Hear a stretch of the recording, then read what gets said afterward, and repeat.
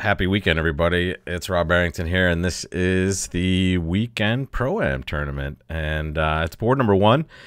For those of you that haven't signed up yet, you can sign up right in the description. I've left a link for you. You can sign up and play in this every single week. You sign up one time, you'll play forever. For those of you that signed up this past week, you'll be in next week, and so on and so forth. So keep piling in, folks, and play this along with me every week. So let's start with board one, and we're faced with an interesting decision right away. It goes past one heart on our right, and this is our hand. We have this really nice 14 count with King 10, 9, 6 of hearts. There are two choices here. Honestly, there's only one really normal choice, which is pass. What you're hoping for is that partner reopens the auction with a double, which you intend to pass for penalty. That's your best option.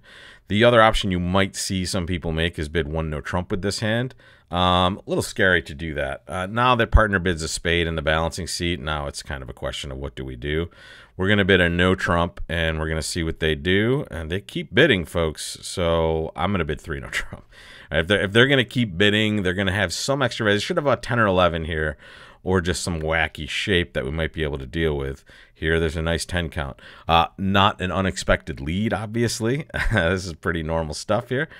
Question is, what do we pitch from dummy? It's really tough right away. The spade trick, the spade card might be a trick. The clubs might all be tricks. The diamond is least likely to be a trick. And here, we'll see what they do here. They're certainly entitled to two hearts, right? And the question is, how many spades are they going to take? And the answer is going to be hopefully only one. So let's decide what we're going to do. First of all, let's count the points, right? Let's just take, I'm going to take my time this week, right? I'm going to try not to have too many just disasters. So here's 14 total points. Here's 10 in dummy. That's 24. And this player has opened the bidding here. Let's give them 12, right? 12 or 13 pretty much. So that's 36 on a minimum, which means this player has about 4 points. Well, what are their possible points? Well, the King of Diamonds is a possible point. The Jack of Clubs, maybe the Ace of Spades, but that seems unlikely. Sorry, Jack of Spades, excuse me, and the Jack of Clubs as well. The Ace of Spades is almost assuredly to my right. That's the one thing I know. So here, I'm going to play a spade. See what they do here. I'm going to play it to the 10, right? We're going to maybe... Okay, good. That was a nice thing to see here. Let's hope we don't see the ace. There we go. And now we get to set up the clubs. And the worst thing they can do here...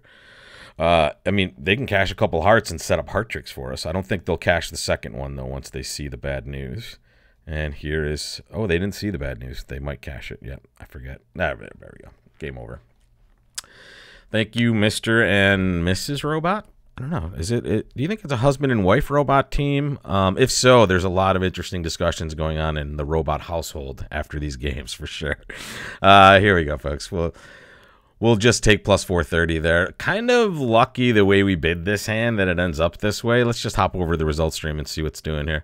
Yeah, it's weird. We kind of took the timid route. We passed initially, and to be honest, I would have loved double over there by that hand. I can see why our partner bid a spade. They have 5 of them, but they're voided hearts and it went past to them. I mean, give us a double here, partner. And now we play one heart doubled. We basically, I mean, hopefully we lead a club on this hand, and that would be the best case scenario for us. We would take a whole bunch of tricks and command this entire hand defensively. But we'll take as a second score 3 no trump making 4. And we didn't really bid anything crazy. We only bid a no trump. We could have bid 2 no trump, I suppose. But I kind of started to stay low here. But once they decided to bid 2 clubs, I figured enough was enough. It's time to get in there and bid the game that we probably can make. And as it turned out, we did okay here. They could do a little better. Look at that diamond position. We did well by guessing spades correctly, obviously. We could have guessed spades correctly in one other way, which means that we're probably around average-ish here. If we played low to the king, our queen was going to crater the jack, and now the 10 was going to be a good trick. And that's kind of the only way you can play it if you play low to the king. So maybe not. It's maybe not an amazing score. Our best probably would have been defending one heart doubled. That would have been the dream score. Partner didn't let us do it. Let's continue on to hand number 2. Ooh, is that 20? Yeah. It's 20. It is not enough to open 2 clubs and just show hearts. I just have too many losers on this hand, but I'm certainly going to game force if allowed to, and there it is, folks. I'm just going to bid 3-no. Here, I'm going for kind of a match point score, folks. I'm bidding 3-no trump because I happen to know we have probably more than just 25. As it turns out, we only have 26, but I don't want to miss the game, and also, I think we might be able to gain match points when we don't have a wide open suit, which luckily we don't. The club suit is double stopped for us, thank goodness. And now we're going to play a heart to the queen. And here we just have to make sure we have to watch and understand how many tricks we're going to take in hearts. Right? So in hearts, we're going to be able to pitch a spade on that king of clubs. And that's going to end up being our extra trick. We're going to be able to rough that small spade over there. And this, we might be able to end up with a little squeeze situation. Unfortunately, it's not really going to work out well for us because we're going to be playing only from our hand. So here, we're going to be careful. We're going to play the queen of spades. I'm afraid to lose that finesse right now. I'm going to enter the dummy with the 10 of hearts. And now I'm going to cash the king of clubs and plunk down this 10 of spades. All right. And now, folks, I could make another choice in diamonds. I could play a diamond from dummy and try to guess any sort of situation. I'm just going to play hearts and hope they pitch incorrectly, folks. So here I'm going to pitch a diamond right away. And now I'm going to pitch a club. And I love seeing anybody pitch diamonds. Let's go, folks. Okay, it didn't look like it was going to work well for us. There's the queen. All right, we'll see. 3-no trump making 4. And oh, wait. Realized I forgot my trick counter, so it's up there for the next hand. But let's take a quick peek. Could we have done better? Well, first off, we just need to see we need to see what the situation was in spades. And in fact, the spade position was terrible for us, right? Ace-jack third to our left. Don't want to move this around, folks. I just want to get my whiteboard here for us, right? And so here, bad position of spades, right? And they found the perfect lead against no trump. If we play 4 hearts, folks, we're going to, I mean, eventually I think we're going to have to lose a heart and one other trick, I suppose. Who knows? We'll find out. We'll see what happens in the wash there, folks. But notice the spade position we can't solve ourselves, right? We need them to lead from our left side, essentially. All right, back to business. This is a no trump opener in every universe. Ooh, okay, 2 diamonds. We have as one of our tools a super accept of transfers. Let me just remind you that we super accept with 4 card support and a maximum. So we would never super accept here. We'd like that we have support, but we do not have a maximum. So we just bid 2 hearts. Partner makes a splinter bid, I believe. Yep, this shows shortness in clubs. It's not the worst shortness, but it's certainly not the best shortness, right? I would prefer to have 3 points. If I had these 3 points somewhere else, here, here, or here, and this was 3 small, I would continue even with a minimum. With this bare minimum and queen jack third of clubs, I think it's time to bail out. Hopefully we're not in a terrible spot. The good news, bad news is, take a look. The good news is if we're playing 6 hearts and they lead this, we're not making it, folks. We are not making it because they'll have knocked out our diamond and we're not going to be able to pitch anything, folks, until we get out the ace of clubs. And once we get out the ace of clubs, they're going to have a diamond to cash. So happy if that is in fact the lead that they intend to make against the slam that we could have bid. Here, this hand's going to be very simple to play. You know, well, there's a sneak. Maybe we sneak a trick in here, right? This is our only chance, right? Not that they're going to duck this, but maybe they don't switch to a diamond, and you give them the chance to do that. Here, you know, we could run the spades, but it's just going to make it even easier for them to make a decision. So in this case, we just make the decision for them very quickly. And we're in 4 hearts making 5. So we're going to do better than anybody that bid slam on this. We think, right? As long as they lead a diamond against that slam. If they lead something else, especially a club, now they're going to dance and slam and make 12 tricks easily. Ooh, look at this. Our partner opens a diamond. Ooh, we like this. We're going to make an inverted minor suit raise. Partner bids 2 hearts, which should show more than a minimum. What's 4 diamonds here? Okay, some people play that as kind of key card for diamonds. Partner bid. Well, let's pull out a little rope here. Let's see if partner has a spade trick first. So we're going to bid 3 clubs. Partner bids 3 no trump. So what did we do, folks? Well, let's slow it down a bit. When we make an inverted minor suit raise, the reason we actually play this as inverted, meaning this is 10 or more points, this 2 diamond bid we made over here, is so that we have time to discuss the viability of 3 no trump. And we want to know that because we don't want to be wide open in especially a major suit, which on these auctions we have very few of historically, right? We're showing minor suit fits here. So in this case, we're trying to figure out, first off, do we have enough to play slam, which we're close with for sure. And this 2 heart bid suggests that partner's not a total minimum, because if they were, they would just bid 3 diamonds. So this said, hey, partner, I have a stopper in hearts. And we, in fact, should have been saying to them, okay, partner, I still want to try to play 3-0, and I have a stopper in clubs, and I can't bid no trump myself. And this says, okay, I have some spade stopperage. I would wish this was quantitative. It's not. It's key card for diamonds, but I'm going to bid it anyway. Partner has 1 or 4 key cards. Well, we have to have 4 key cards. So partner has 1, that's 5. The question is, do we bid 6 no trump or 6 diamonds? I'm going to bid slam and diamonds. I'm happy to play in a slam where, you know, I can actually take a rough here or there if I need it. And on this one, you can see I may, in fact, need it. In the club suit, right? I see this opening lead and I hate it, by the way, because it means the club finesse is likely losing. But when I look at this in a no trump fashion, I'm better off in this contract because I'm going to get at least 1 club rough, and I'm going to get some pitches on those hearts over there. The question is, how do I make sure I can take 12 tricks? And the answer is, well, we might need a little bit of help on that. We might need some finessage to be working as well. When I see this 2 of clubs lead, I kind of know that my partner does, I'm sorry, my left-hand opponent does not have the king of clubs. Or excuse me, the leader does not have the king of clubs, right? They're not going to lead away from a king in this situation against the slam, right? It's almost never going to happen. But do I have any way to get rid of my club losers? Well, only if hearts divide amazingly well, and then I still maybe have a spade loser over here. Right, so the question is, what do I do? Do I play the queen of clubs? Do I play a low club? I mean, if it goes low club to the king and then low spade, what am I going to do? It's kind of a brutal situation. We could just hop up with the ace of clubs and then draw some trump and see what's going on here. Outside of having singleton jack of hearts in the mix, I'm not sure how we kind of go about dealing with this hand without taking at least some sort of finesse. And look, I mean, I'm only going to be able to pitch likely 1 card on a heart, right? But I can also rough that card over there. So this is probably going to be the better card to pitch on that, and then a spade finesse is going to have to be successful. It already looks like the club finesse is not successful, but it looks like a finesse that we're just going to take here. And I'm going to take it in this way, right? And I expected that to lose, but I haven't. And here it is.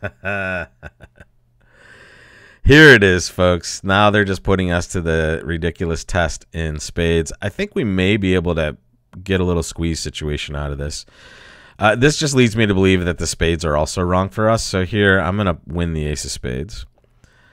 I'm going to play a diamond to the ace. I'm going to rough a club at some point.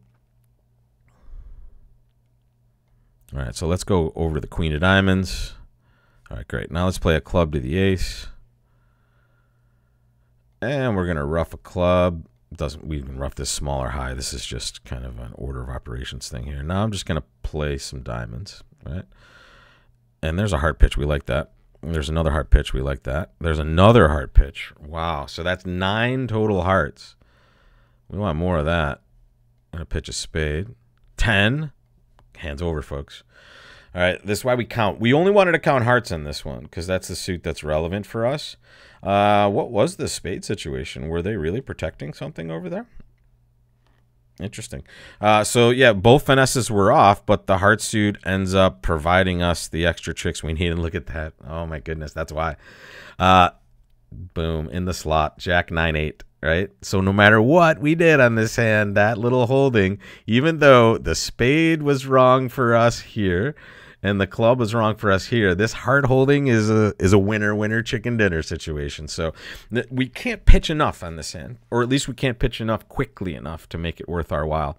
And the opponents did a really good job of putting us to the test right away. There it is. We lose that. It wouldn't have mattered if we played low. They would have won the jack, and here came that decision right away. And that's not the easiest decision to make, but it's one that we will be happy that we did make on this one. No trump was not going to be too good. Well, let's see. No trump would have been, let's get back to the very original version here. No trump would have been 4 hearts, 5 diamonds is 9, and the 2 aces. But if a spade is led, you might be able to get a 12th trick in spades before they get the rest. All right, let's get back in business. 2 hearts passed to us. That's 4 hearts, folks. We have a 9-card heart fit. We have quick winners. Quick winners are amazing, amazing situations to have when you have a long fit and trump suit. So here we're going to draw trump right away. And our job is to play spades as quickly as we can. And we do not want them leading a club. Oh, well. Best thing is that left-hand opponent led the club, so they didn't do any damage to us in this situation. I think we can claim, yeah, we're good. We are good, plus 650. Next chance to excel. Wow, very nice 17-point hand with 6 cards in the diamond suit. You might see some of the top experts opening 2-0 with this one. I don't think it's quite enough. Perfect here. 3 hearts. This is just natural. Oh, it's 5-5. Good. We don't have a fit either spot, so we suggest no trump. And, of course, they lead that unbid suit, which is pretty darn good bridge for those robots over there. This is a classic hold-up situation. We want them to switch. They are not complying, unfortunately. What do we pitch from dummy? It's a good question. Probably a spade. That's less likely to be trickage for us on this one. All right, folks. Now what do we do? Well, we can set up diamonds, and then we can give them a trick. And if they only have 1 club trick, now maybe we just get to decide which finesse we take. Let's count our winners right off the bat. I have 2 diamonds and a club. That's 3. A heart is 4, and a spade is 5. It's not too many tricks out there, folks. And also, we knew we only had 4 clubs, so the opponents are 5-4-ish some way. If we knock out the diamond and they block clubs, maybe we can scrape together enough tricks with one of the finesses to be successful. Let's think of another way, though. If we play, let's say, a spade to the jack in that one. Let's say the heart and spade kings are onside, right? At the last hand, they were both offside, or in the 6th diamond hand, they were both offside. Here, let's pretend they're both onside. Well, that means we could take 3 spades. 2 hearts is 5, and 2 diamonds is 7. And that's still only 8 tricks. If the king of hearts is doubleton, we'll do really well in that scenario, but that seems like a heck of a lot to hope for. I think this is maybe easier to hope for on this one. I'm just going to do it this way. I'm going to give them this diamond and hope it worked out somehow. Ooh, okay. They hooked us up with this decision here. This usually suggests that the hearts are wrong for us. And here we know these diamonds are good for us. 10 of spades is pitched to our right. There we go. Another heart.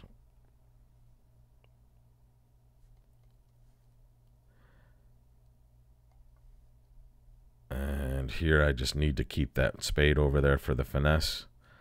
And the finesse was not going to win. Was the heart finesse winning? Please tell me now. Okay, thank goodness. And they had a bunch of clubs over. So we played for down 1 here. We'll see if that's going to work out well for us. I can't imagine people not bidding game on this hand.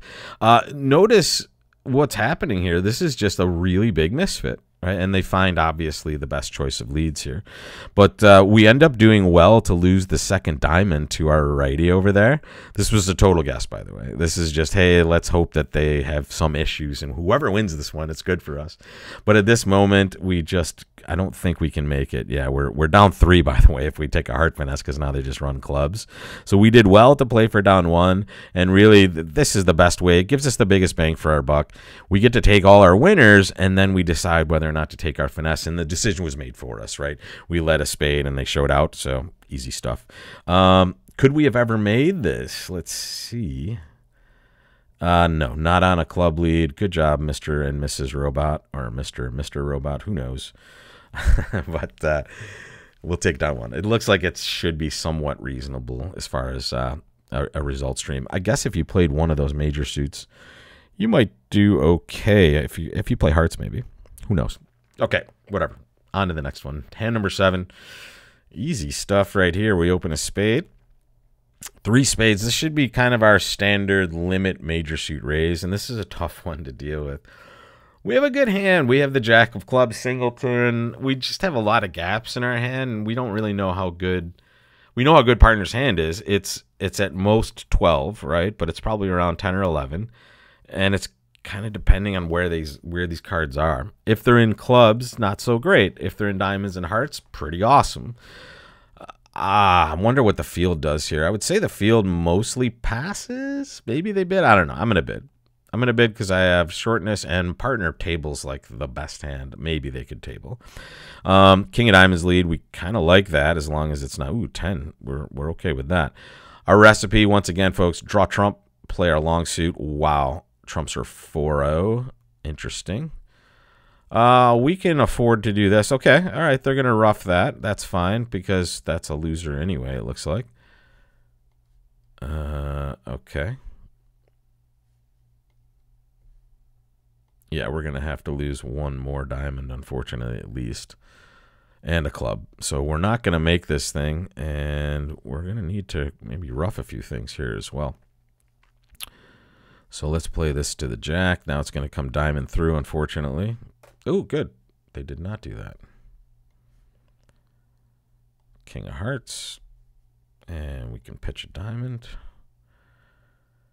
And we'll play the 6 of hearts and rough that there. And then we'll try to get back to our hand. We'll draw a round of trump. And unfortunately, we have to lose a diamond. I have no way we can get rid of this. I think we did okay here for down 1. What a brutal, brutal spot this is.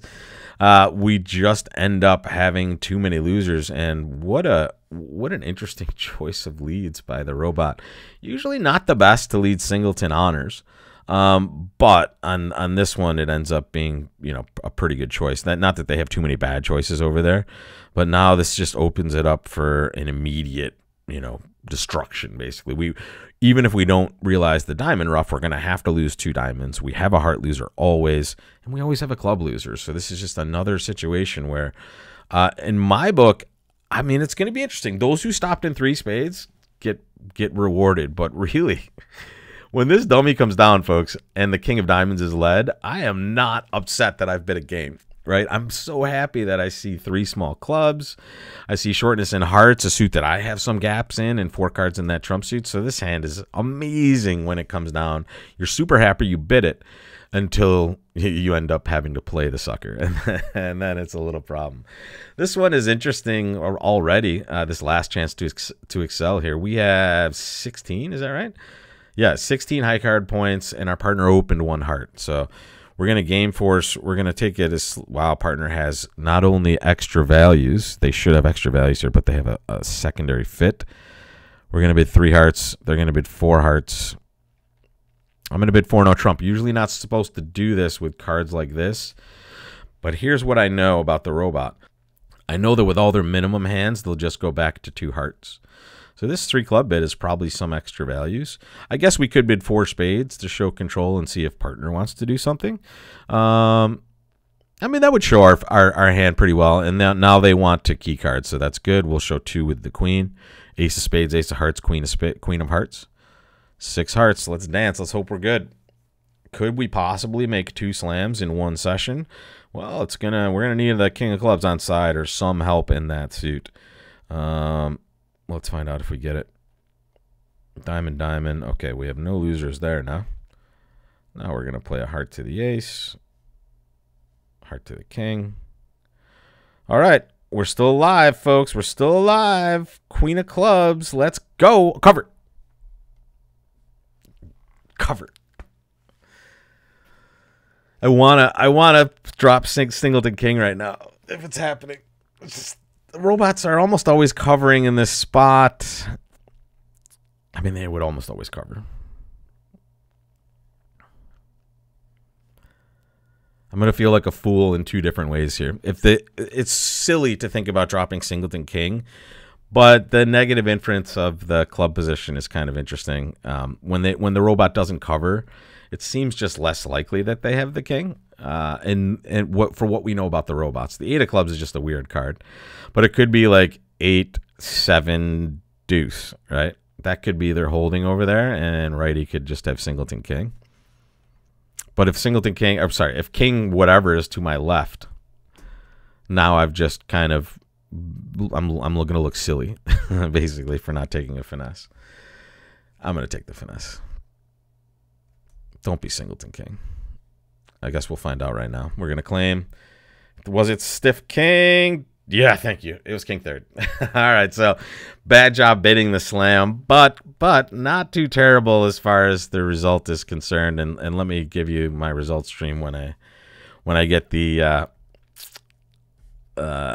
provisional result here. Okay, all right. Last board was bad for us. I was just thinking about this before I started playing. I can almost never get a full pull on my score sheet in this event, meaning I usually always have like 1 or 2 that are kind of subpar results, and it's tilting. You know, it's just like, come on, give me one just really good run through this. And this last one is just a risk, right? I bid a lot on this hand with only a 16 count. I was buoyed by the possibility of having a source of tricks here. We're a little unlucky with our wastage in spades, folks. Look at that. We have 9 points in a suit that we only have 3 cards in. So if these points are more evenly distributed in one of our hands, especially if it's the club king, this is an easy slam to play as long as hearts are breaking. But this is unfortunate. The penalty for bidding too much is a lower result because everyone else in 4 hearts is just tying for top, taking 11 tricks when the rest of us are only taking 11, but going minus instead of plus 450 on this one. So we'll take it. Board number 3. Let's just see what happened here. This is where we played 4 hearts, and I'm wondering why this was a lower score for us. Interesting. Because we were kind of at the mercy of our opponents. Maybe if we play spades first, they make a mistake or something. But at this point, when they get off to a diamond lead, it's tough to do well in that hand. Or just tough to do better than making 5. The rest of them look pretty solid, right? So I hope you guys enjoyed this. I hope you did well playing it. And don't worry, if you didn't do well, you have another chance next week. So I'll see you for that, folks. Hope you have a great weekend, and I'll see you back at these tables soon.